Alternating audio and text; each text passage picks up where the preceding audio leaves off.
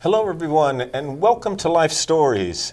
Today I'm going to be your host, Dr. Dennis Humphrey, and I have an amazing guest with me, Bishop Leonard Lacey. We each have a life story, and with that life story, there's a message that we can give to others.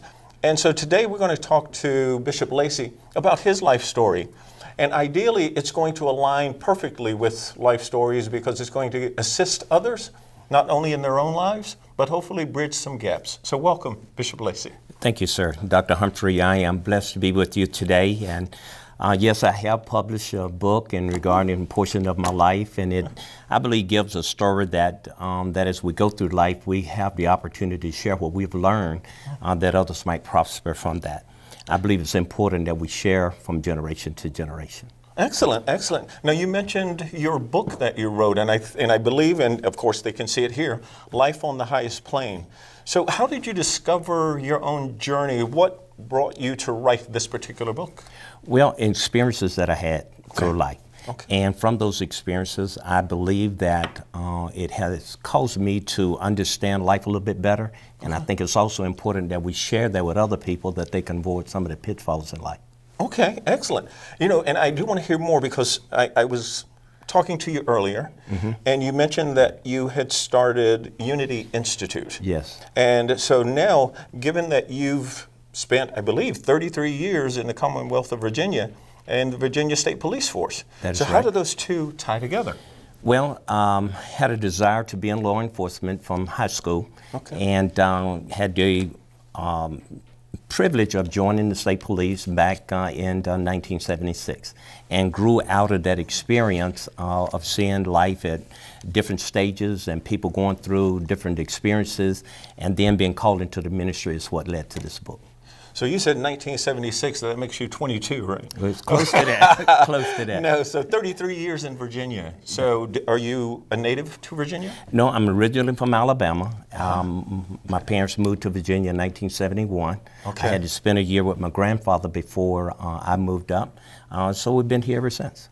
Okay. Are there other resources that you have available? I mean, is Life on the Highest Plane your only book, or what other things would you offer to our listeners that would help them achieve a relationship with God? Well, I have written a number of articles for the newspaper. Okay. I have also a weekly radio announcement segment linked to life, trying to inspire in a 1-minute segment, something that can empower us. I have written other books as well. Okay. Well, let's talk back. Let's get back a little bit to your life story. So, well, when you started, you know, how did it end up that you're now Bishop Lacey? Oh, my goodness. I started preaching in 1988. Okay. And it's out of that experience trying to follow the Word of God, listen to the Spirit of the Lord speak to me, and then be able to present that to the listening audience or to our church congregation. And it's from that we begin to see the strength and weakness in each person, and trying to give answers to some of the problems that we face. And it's out of that then we begin to realize that everybody has potential. And with that potential, if we can share with others, it will hopefully cause them to avoid some of the pitfalls that come with life. Wow, I should have talked to you about 20 years ago, but since we're just meeting now, you know, I don't want to miss this part, but I know that part of your journey had this wonderful person with you. So would you like to share some about her and who she was? Oh, sure. Her name is Dr. Leonard Lacey. She passed 2 years ago. Just a dynamic woman of God. She was director of alternative and summer school program with Prince William County. She was a gifted woman of God. She was a musician. She was a teacher. She was a preacher. She just gave me a wonderful life. And unfortunately, she passed 2 years ago.